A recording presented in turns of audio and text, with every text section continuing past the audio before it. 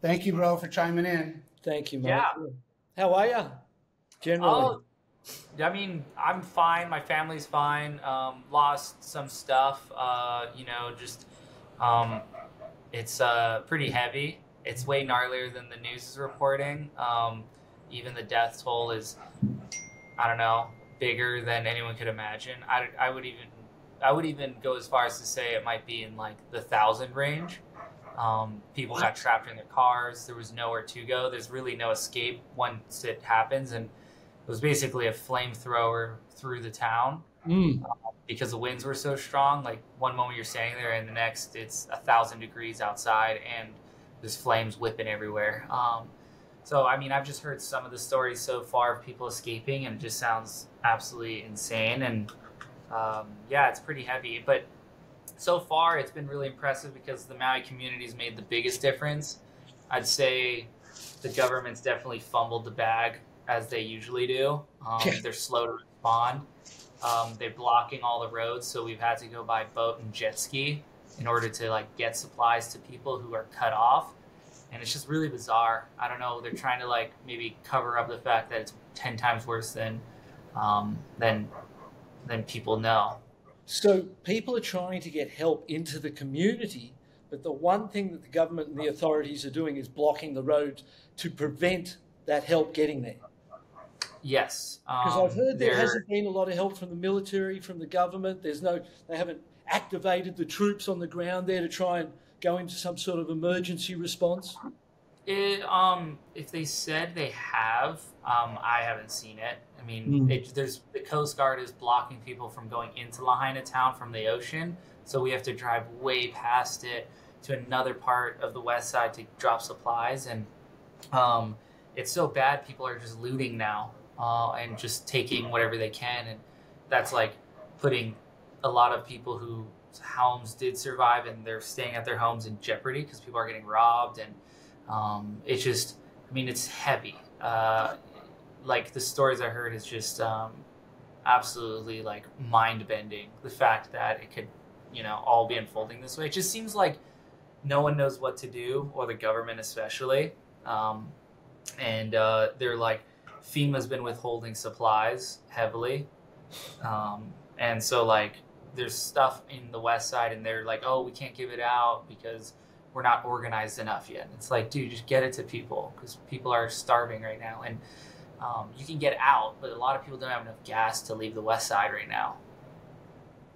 That's one of the things you realize living in Hawaii. So divorced from easy access of things. And they always talk about the food supply and how quickly we would just end up hungry and end up without food here if something like what has happened to you guys have. And that's what you're experiencing is what, shortness of food, water, those essential supplies.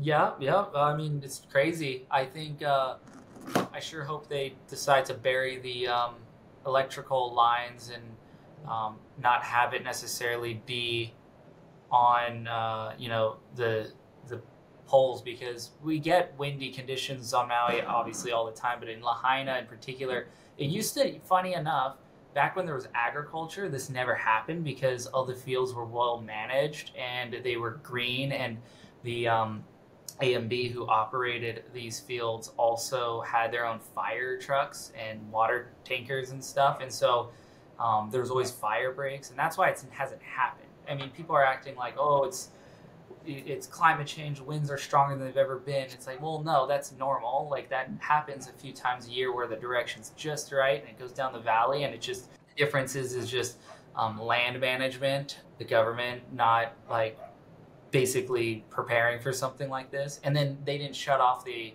Maui Electric didn't shut off the electrical grid when things started bolted, like exploding. And in most places, they would turn all that off if it's really windy. And the fact that it's all like hanging on telephone poles and stuff, like it should probably be buried all underground. But in the rebuild, I hope they decide to do it underground. But my feeling is they're going to just cut corners and put poles up again, and could happen again. I mean, that's PK and I are having a quick conversation off air about that. When you look at the way they've tried to manage the growth of Haleiwa and maintain integrity, that Lahaina was such a unique town, wasn't it? It was a throwback of a different time. It had such culture and such an energy to it. It's going to be interesting to see the concepts and ideas for a rebuild of that town, and whether they're able to maintain that character and that personality that was just so amazing. Kai, what kind of things have you guys been doing with the boats and the wave runners? What kind of supplies, and where are you getting them to? So basically we've been dropping them off on beaches, all the supplies via boat and jet ski, usually the boats to carry everything, the jet skis to shuttle in and out. The whole community is turned up, and everyone's doing what they can due to the circumstances, because they're just about to let the roads open again. But the problem is they will only allow returning residents who have it on their ID, but a lot of those people are actually over there. So it's like no one can actually get stuff. So a boat and jet ski might still be the most efficient way. And it really depends. Like right now, it's a lot of propane, gasoline, stuff that they can, run generators off of. There's a lot of food that's being shuttled out there. Need a lot of non-perishables, of course, water and all that. That's been, a lot has been coming. And I mean, to show how big the community's really shown up, it's insane, because even people from Molokai who have nothing are boating stuff over from their one general store and getting it to people over there. And that's pretty wild. And so, yeah, like pretty much a lot of baby products and stuff. I mean, we had a friend of mine, or a friend of ours, they're about to have a baby like any day. The due date was on the fire. And so they're at our house, and, tonight there might be a baby born in our, ohana or apartment. So it's like those baby supplies are like huge. You don't realize that until there is none. But luckily we have a lot. You live near the airport. What's it been like over there?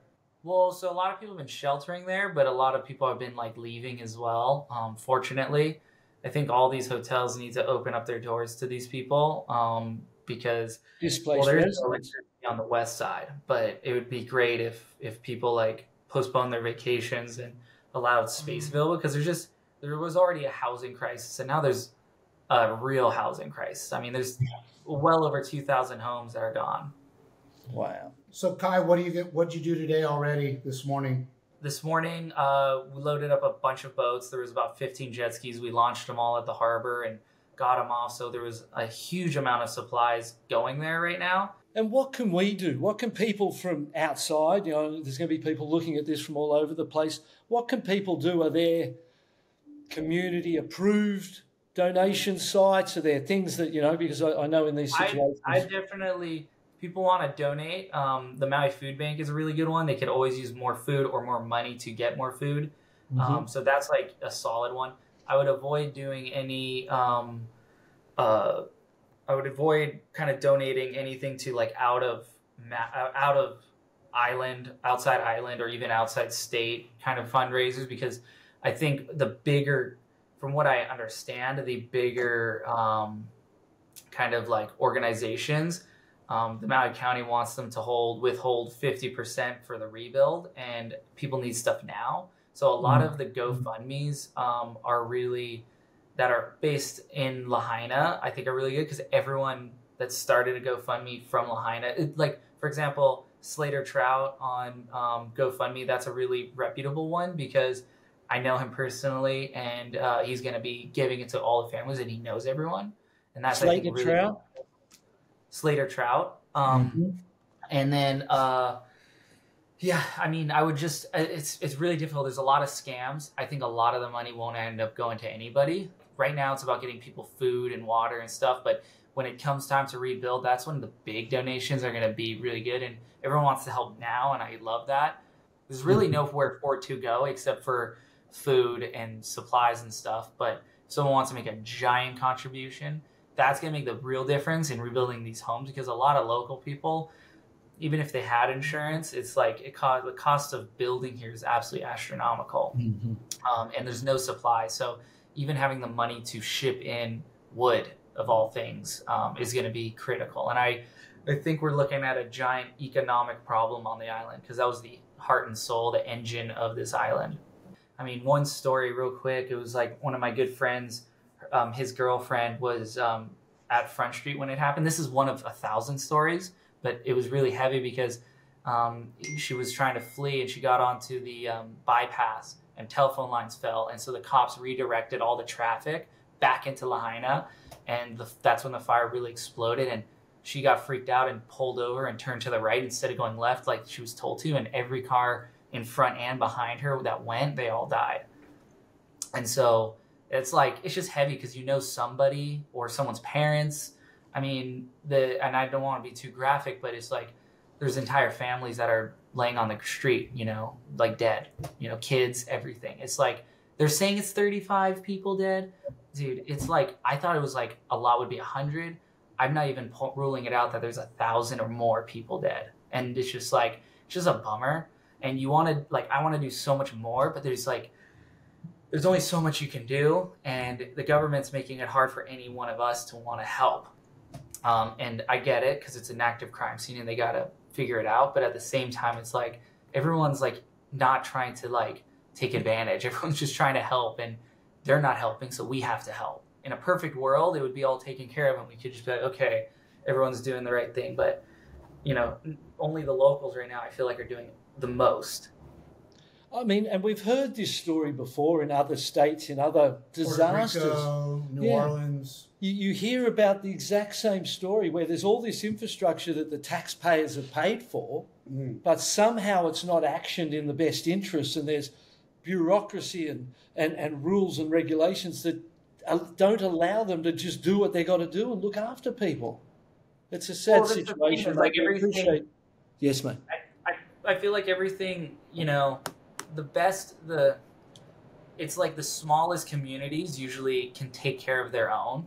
But when communities get so big and, you know, like now it has to go through the state and then it has to go through the federal government. And then, you know, if our mayor and stuff would be a little more transparent and kind of more on it, it would be a lot easier to know what to do in a way. Because no one else has eyes. We're all seeing it from one perspective, and that perspective is like mind-blowing, and we know it's way worse. And you know, it's like, how do we get to people? And they're not allowing anyone to know how to get to people, and it's really bizarre. I mean, it's just like it's really disappointing, and I think a lot of people are very upset. I mean, generally, I'm like pretty accepting with like, okay, everyone's trying their best, you know, but I feel like in this case, like, people don't know what to do, and it's the people we've like elected aren't doing good enough job. Literally, if all of us on jet skis are doing more than them, then what the hell's going on? And this isn't our job. This isn't what we do. And you know, it's good though. It's good to see this community can rally, but I think the people need more power again. Again, there's that disillusionment with the authorities and their ability to look after people, and you know. Our hearts go out to everyone over there, mate. We appreciate you taking the time and sharing the stories. What we have seen is heartbreaking, is devastation, is like a war zone. And then to hear that indeed people can't even see how bad things are because it's not being shown and that things are even far worse than what we see is a devastating thought. And we can only imagine how hard it is for people to action and just go to look after people. It becomes quite simple at that point, doesn't it? You're looking after people, not the rules, not the regulations, not this, not that, but just getting food and water and supplies to people so they can live and exist. Radical. Yeah, right now it's just the people that are not even affected by the fire we're even trying to help too. Like obviously the people that are affected, because they're with people that weren't affected now. Everyone's like in someone's friend's house, you know? Yeah. And so those are like, and I mean, there's a lot more people suffering that, you know, were just on the wrong side of where the fire was. And there's like a lot of elderly and people. And I mean, the death toll probably will continue to rise and it'll be days after the fire even happened. Mate, it's just, it's radical that, you know, we know that life is vulnerable, it's fragile. And these things always remind you of how lucky you are. You know, I've been sitting here with a herniated disc thinking I've got problems. You know what I mean? Yeah. Seriously, it just puts everything into perspective, mate. So Oh, we no, appreciate for sure. It's just like everything becomes secondary. I mean, the wave, there's the best south swell of the year is right now on the South Shore, and you're looking at it, and I have no interest in surfing, which is impossible to think, but it's just like, because you want to help your fellow person, but it's just like, it's just crazy that, you know, these things sort of just happen like this, and you're like, you see the bigger perspective, you know. I want to help rebuild this town, and just because now my daughters will never get to experience the oldest, you know, town in our island and even in Hawaii, and you know, the former capital. So it's pretty crazy. Yeah, it was so unique, and I'm sure, you know, the power of people, mate. That's what is strong. That was what is real, is the power of people, the power of truth, and the power in the hearts of all of you guys over there and the work you're doing. We know many of, you know, your mates, our mates, and you know, we'll send all our love. And again, if people wanted to help, Kai was suggesting the Maui Food Bank is a good option at this point in time. And then from a GoFundMe point of view, Kai was suggesting that Slater Trout is one that he knows money will go to the right places. And perhaps, you know, for us, we're going to hold off that little bit until things, you know, clear and we know the right places to put our support. And we're right behind you, mate. We're going to do everything we can to help you as well and the town. And, yeah, send our love, mate. Okay, sounds good. Thank you, guys. Thanks, Pete. Thanks, Kai. Thanks, Kai. All right, guys. I'll talk to you later. I'm back out there. You're a legend, mate. But if things do come up that we can share and you go, hey, this is where they need help, this is where they, you know what I mean? We can direct people in a good way. Let us know. For sure. Yeah, no, absolutely. It's just, it's like such a weird time because like getting a lot of money is great, but just making sure it goes to where it's supposed to go. It's just a lot of weird things are going behind the scenes. Like the bigger organization, everyone's telling them to like, everyone's telling them they have to withhold 50% of what they get for the rebuild. And it's like, no, like people get to the rebuild when you get to the rebuild.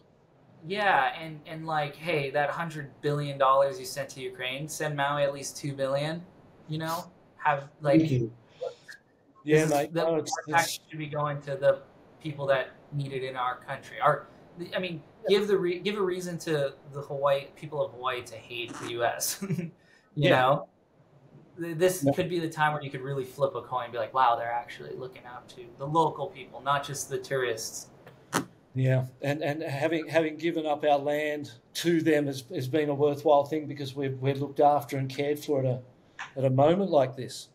Let's see that happen, mate. But in the meantime, you guys are the ones doing the work, brother. We love you, mate. Thanks. Just give everyone our love over there.